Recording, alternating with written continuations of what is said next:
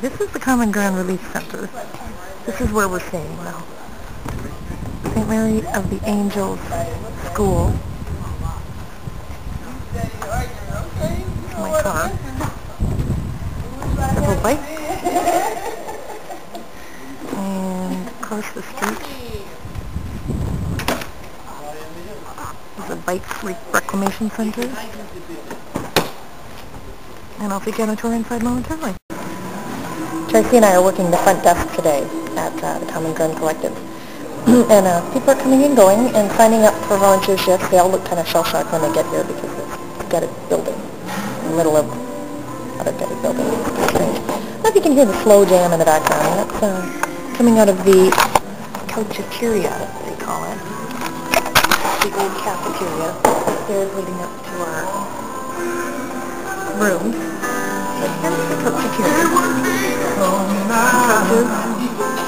And believe it or not, internet.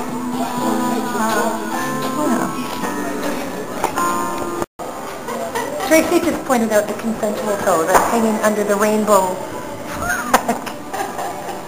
Here. These are our bathrooms, by the way. They're gender-neutral bathrooms. And they're not actually too bad, considering. Show some of the other fun stuff that's around here. Common Ground Relief. The Solidarity poster. Happy Christmas, Hanukkah, Kwanzaa, Solstice. Atheist kids get presents, right? And that's our whiteboard of what we have to do today. Tracy and I are at the bottom on the front desk. So I read on a friend of mine's blog once that he didn't realize that the Toronto had gotten into him until he was in Montreal, and he found himself yelling "Vite, vite" at the store clerk. Southern culture was a lot slower than I'm used to.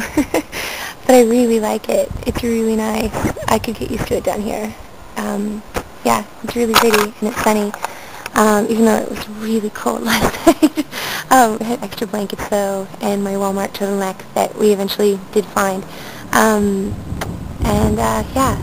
it's chilly, but it's really nice here. And people are really, really nice. And I guess that's another one of my Toronto predispositions that I'm getting over, which is just assuming that all people are jerks. People aren't really jerks a lot of the place, other than Toronto. Yeah, that's what's going on here. And I haven't had a shower today, so that's me overcoming being a princess as well. Ha ha ha. Bye.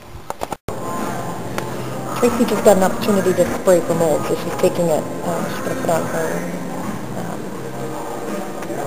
and go out and spray for mold. So I'm stuck here by myself, but I got my mittens. It's really cold, and still having fun. One of the things that's amazing about this place is everybody here wants to work. They all want to keep moving. You see guys here that haven't sat down once since I've been up, and I've been up sitting at this desk since 8 this morning, and it's about 1:30 now. They want to work. They want to move. It's really interesting, I guess, because I work in a union environment, so I don't always do that sort of thing.